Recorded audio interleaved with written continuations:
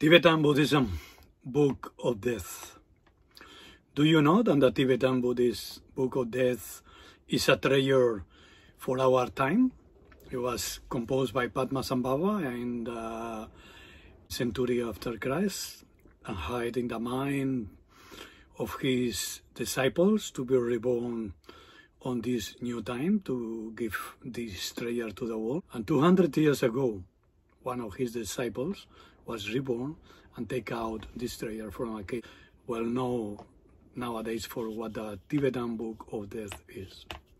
If you would like to know the science behind the Tibetan Book of Death, please stay to the end, my friend, because I have something very important to share with you. In this masterclass, you will learn the science behind the true mass, and you will get the enthusiasm to living the life that you deserve. About 100 years ago, when Evan Benz went to Sikkim, the east of the Himalayas, they did that translation from Tibetan to English, and then this is what it came in the West to be known as the Tibetan Book of Death. But the reality of this is that the translation of this is in Tibetan is Bardo Todrol, liberation through hearing the intermediate states. Then we can get through hearing those teachings, we can get the clear light mind in this life. On the process of total, there are 6 intermediate states: life, intermediate state, meditation, intermediate state, and dream intermediate state. This is in the life process.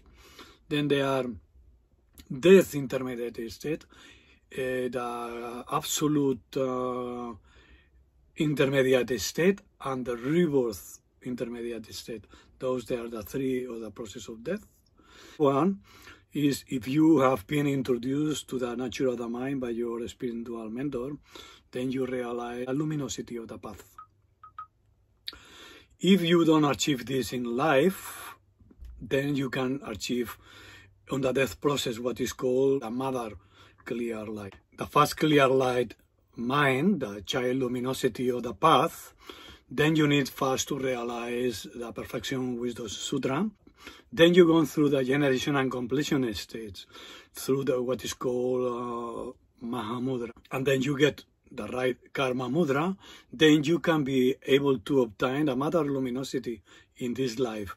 Or what is same, the child luminosity will dissolve into the father and mother luminosity. We were talking about of those of high caliber who can accomplish such states of the father and mother luminosities in lifetime. But for the middle, those who are meditating and they achieve some kind of stability and they are practicing with the deities, so they will reborn in the pure lands. So they will recognize the state of bliss or the mind, and they will direct their minds to the pure lands of Amitabha or the copper-colored mountain of Padmasambhava. Now is coming the second chance, and that is what is about the Tibetan Book of Death, to give the second chance for liberation in the process of death. This is the esoteric Buddhist schools that they know that what happens after death. So now what happens when we die? So when we die, the elements that has been formed our body from the time of our conception through the semen and the blood of the egg of the mother, which is the earth and fire element, and then the water and wind elements representing them, the white and the red, solar and lunar drops, that it calls. So now in the time of death, they will invert, they will dissolve one into each other, and the consciousness will get liberated.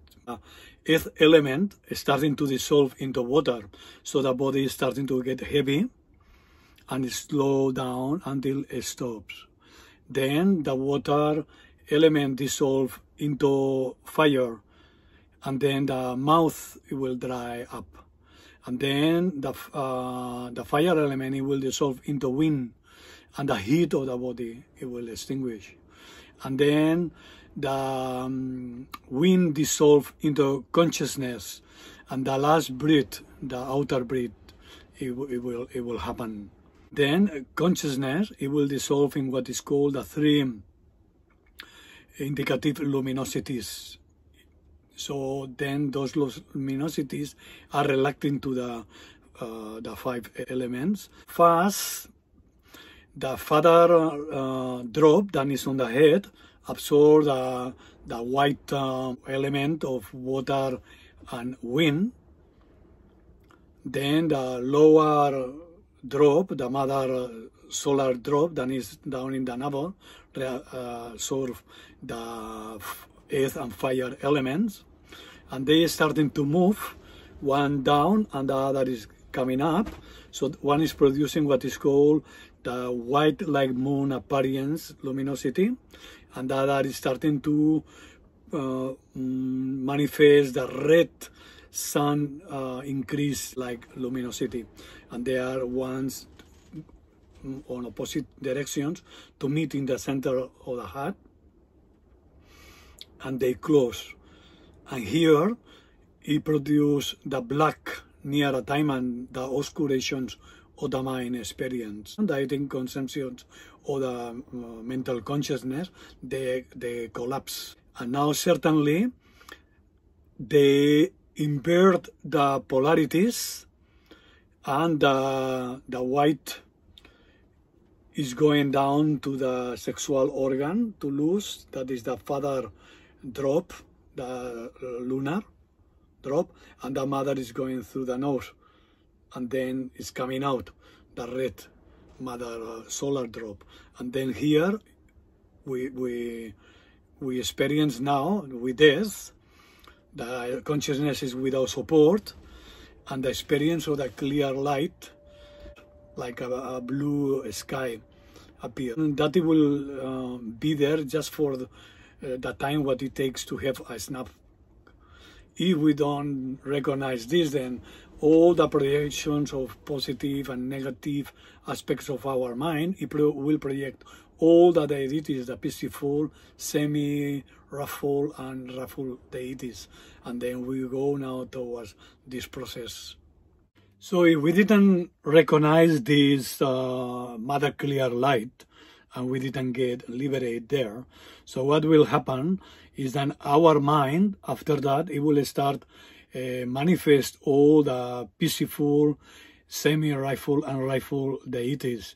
So then it will be manifestations of our aspects of our own mind. But if we don't recognize that, then we'll get in trouble. Let's see how it starts. First, it will appear the Adi Buddha, what is called Vairochana, the blue Buddha on the center of a mandala of 5 Adi Buddhas. The Buddha Vairochana is blue, represent the sky, yeah, the space of our mind where our consciousness has been dissolved in the essential nature of our mind, is blue, and his consort is white, represents the manifesting luminosity.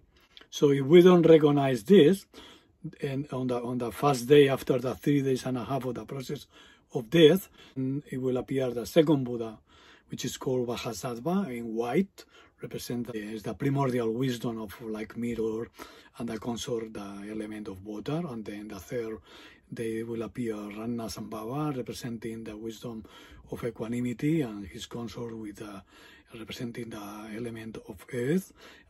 Buddha Amitabha on the west side, yeah, of the 4th direction. You remember the Buddha Amitabha on his pure land with all the kidneys from his western paradise of Sukhavati, the pure land of bliss. And he represents the wisdom of discrimination, and his consort, the fire element. And then it will continue this, the Amoghasiddhi, the green Buddha. And if we don't recognize after these 5 days, on the 6th day will appear all together. And if we don't recognize, on the 7 days, it will appear what is called the Vidyadharas, the 5 Vidyadharas. The first one is called the Vidyadhara. You will see here in the picture is the Vidyadhara called the Lotus Lord Dance or the awareness display. He is in a rainbow body, displaying all the colors, luminosities, and pervades everything, and is blessing you directly. If you recognize him, you will get liberated straight away.